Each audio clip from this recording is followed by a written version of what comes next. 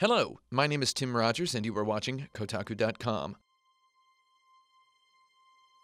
Welcome to part 3 of a series in which I compare the Japanese and English scripts of the game Final Fantasy VII. Final Fantasy VII came out 20 years ago. I lived in Japan for 10 years shortly after that. I'm not bragging about that, by the way. You can live in Japan for 10 years too. Just go there and wait 10 years, and then you can say the same thing. I've never played Final Fantasy VII in Japanese until now. I'm having a real good time and noticing a lot of tiny little differences. I'd like to share some of those with you. As always, I'd like to warn you that the Japanese you learn over the course of this video might never be of any use whatsoever to you. In our first 2 episodes, we met Cloud, a mercenary, and Barret, the boss of a group of environmental activist terrorists who call themselves Avalanche. They blew up a power reactor and got away with it. Avalanche's hideout is in the Sector 7 slums. This is a weird little colorful town with just enough kooky characters to feel like a place.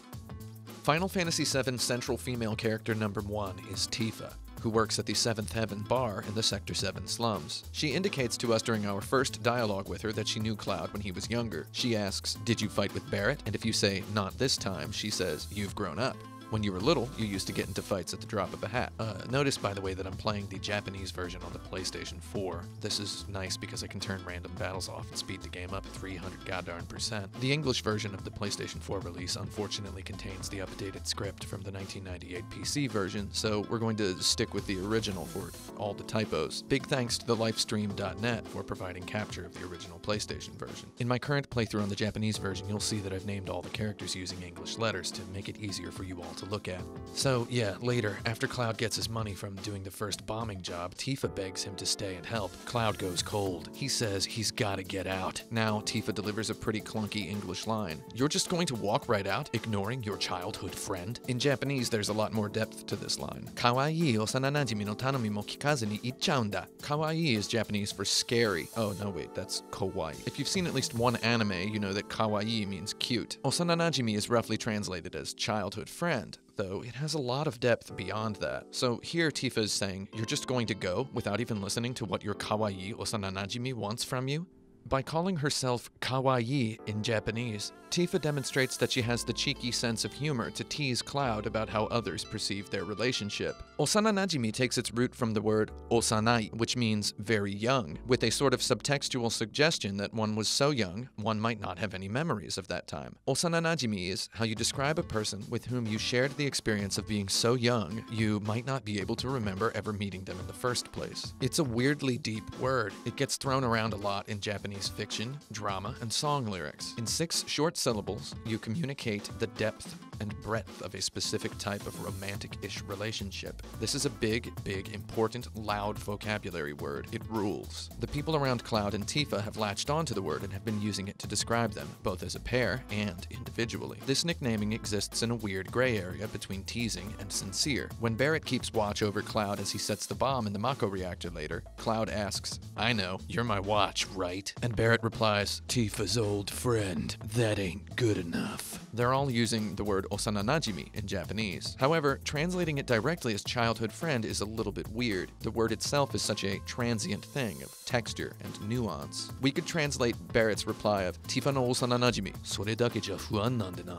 as, "Yeah, I don't care how long you and Tifa have known each other." Osana najimi leads us, then, to a spectacular translation mistake. I'm excited to have spotted this one, actually. The line in question is one you might actually never have seen. When the player first enters the Sector 7 slums, we see the whole Avalanche gang galloping toward the bar. There's a commotion. Barret kicks everyone out. We see Tifa, very briefly, running around outside, presumably apologizing. I mean, I think that's what she's doing. You have to use your imagination with these graphics. If you take your time getting to the bar and you talk to Barret, he just says, "Okay, go on ahead." However, if you rush up to him by using the run button and talk to him while Tifa is still visible outside, he says, "Heh, you want to meet your little baby?" This is amazing. The Japanese line is, "Heh, osana najimi ni hayaku haite ka," which we could translate as, "Heh, you in a hurry to see your childhood friend again?" He's teasing Cloud. Then he speaks a line that's not in the English version. "Relax, we don't want to appear suspicious to the people here in town." How did it end up as, "You want to meet your little baby"? Well, as I've said, osanai can mean very young. It can be used to refer to an infant. This dialogue box triggers only at a very specific time. I know for a a fact that the translator of Final Fantasy VII was working on an extreme deadline. He might not have been able to verify this line's location in the game. In the spreadsheet he worked from as he translated, the line might not have appeared anywhere near the dialogue in the rest of the scene. Also, maybe he was tired. In an effort to persuade Cloud to join the next mission, Tifa reminds him of a promise he made. He'd said that if he ever became a famous hero, he would help her out if she was ever in trouble. She tries to jog his memory. The screen fades. We see a starry night. Here is an ominous line. "Look, the well.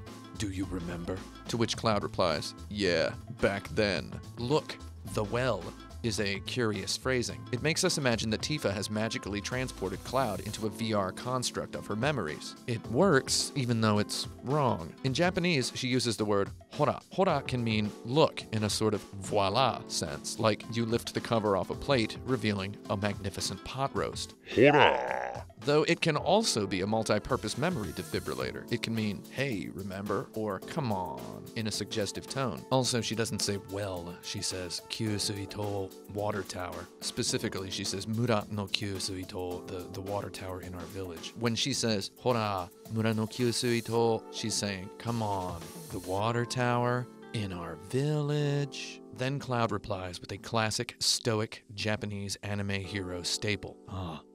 Anotoki ka. This is translated as, yeah, back then.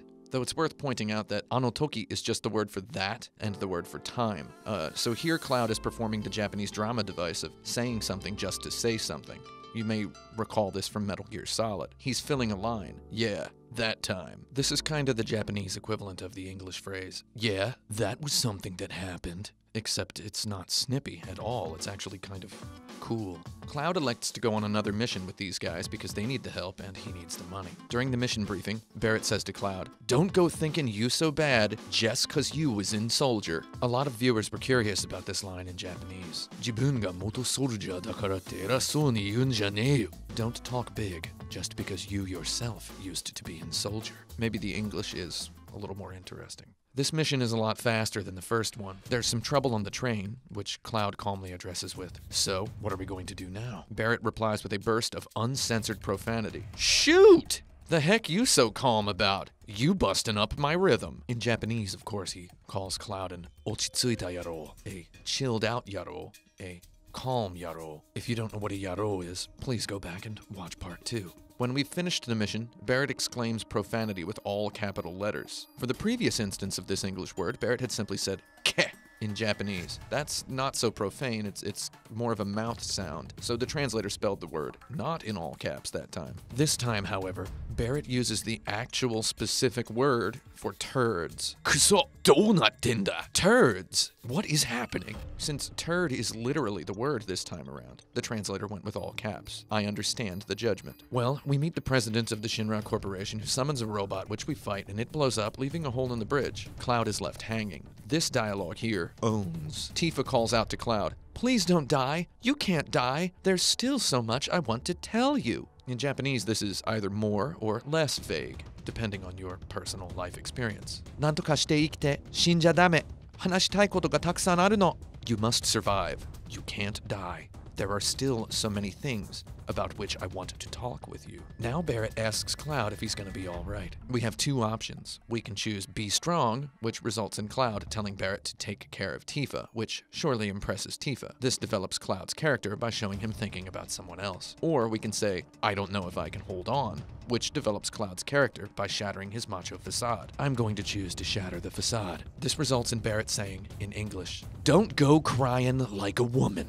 There ain't nothing I can do for you. You gotta do it yourself." In Japanese, Barrett definitely, absolutely does not gender his smack talk. He simply says, "Nasake nai koe dasun janei yo. Warui ga nani mo shite yaresou ni nai. Jibun de nanto ka shite kure." Don't sound so pathetic. Sorry, there's nothing I can do for you. You're gonna have to do it for yourself, all right? Cloud crashes down into a church through the roof. Literally. This is the exact opposite of what I did figuratively when I was a teenager. Here, Cloud re-meets Aeris, the flower girl he met on the street in Midgar at the beginning of the game. She's very cute and friendly. Throughout this early segment, Final Fantasy VII has offered players subtle dialogue choices that will lead to Cloud going on a date with either Tifa or Aeris at one point in the story. The story clearly sets Aeris up as the true love interest option, clearly, because because, spoiler, she later dies violently, lending Cloud tremendous determination in the process. There's been some discussion in fan communities since Final Fantasy VII first released as to whether Aeris' name is spelled correctly or not in the original English translation. In some Japanese promotional materials from before the game's release, her name was written out in English as Aerith. In these same promotional materials, the villain Sephiroth's name was written as Sephiros. When Square announced the original translation,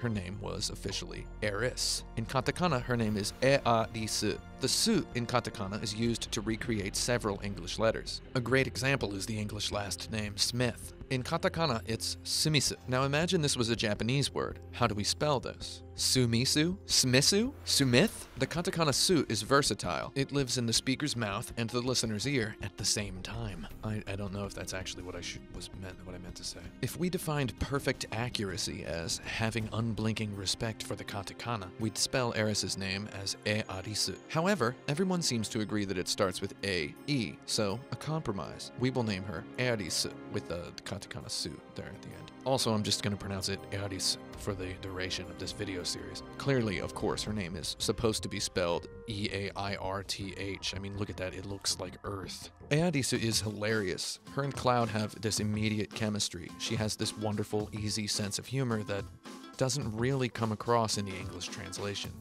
I like her. Some dangerous dudes want Aerisu for some sort of magic power that she has. She asks Cloud to be her bodyguard for a little bit. They escape from the church. They head back to Aerisu's home, the Sector 5 slums. Here we encounter a famous line.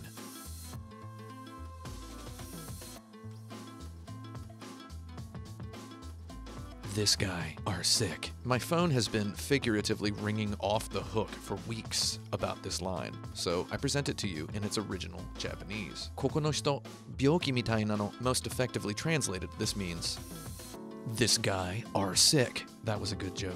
No, actually, it should be translated as, this guy is sick. Yes, big revelation.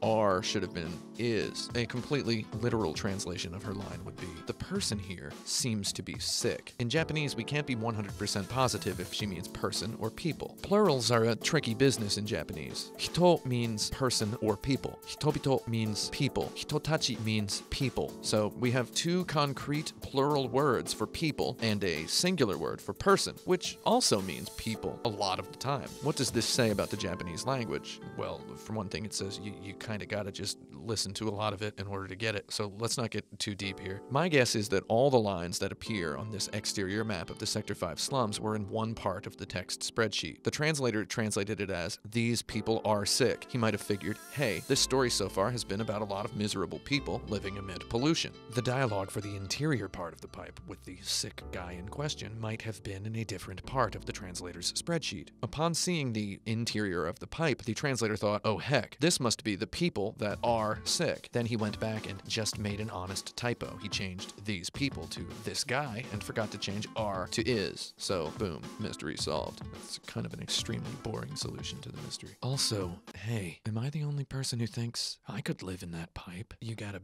bed with a pillow, a TV, some books, a laundry line, some trophies to remind you of stuff you did that was great. We go to Aerisu's house and meet her mom. Aerisu asks Cloud what he wants to do next. He says he wants to go to the Sector 7 slums, to Tifa's bar, and Aerisu asks, is Tifa your girlfriend? Here you can say, no, with like a billion exclamation marks. The Japanese word for girlfriend is kanojo, which is also the Japanese pronoun she. Suffice it to say, pronouns are a gravely serious business in Japanese. I chose to tell Aerisu that no, Tifa was not my girlfriend, because, I mean, she's not, right? Cloud sneaks out in the middle of the night because Aerisu's mom tells him to. She says she doesn't want Aerisu hanging around with any more soldiers anymore. Well, Aerisu accompanies you anyway. Here we wind up at a destroyed playground. This is an iconic moment. Like, look at that weird slide. What is that, a polar bear? Aerisu says, I can't believe it's still here. In Japanese, she says, Natsukashi mada attanda. Natsukashi is such a word side. Alone,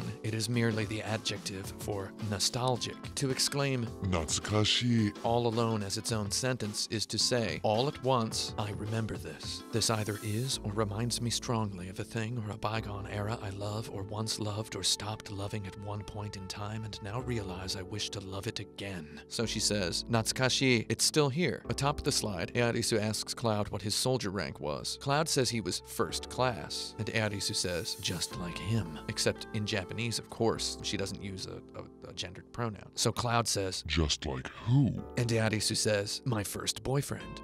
Except, No. that is not what she says in Japanese. In Japanese, she says, hajimete suki ni natta hito, which means the first person I ever liked or loved. So this involves the word suki, which is an adjective roughly meaning likable. Now, just as a disclaimer, I'm not actually any kind of Japanese teacher. I'm just some guy who picked this language up. I don't know how. Though, here's a tip. Learning the usage of suki was a great turning point in my own personal experience in arriving at fluency in Japanese. So let me summarize it for you. In Japanese, to say, I like strawberries, you say, strawberries are likable. You don't even have to put a first-person pronoun on there. Hajimete means the first time. Ninatta is became. So she describes this person as the first person who became likable. In English, Cloud asks, were you serious? In Japanese, Cloud asks, tsukiyatteta, which means more like, were you two dating? In English, Aerisu says, no, though I liked him for a while. In Japanese, Aerisu says, sonnan janai no, chotto ii na to omotteta, which is more like, nah, it wasn't like that. It was just me being like, wouldn't it be nice?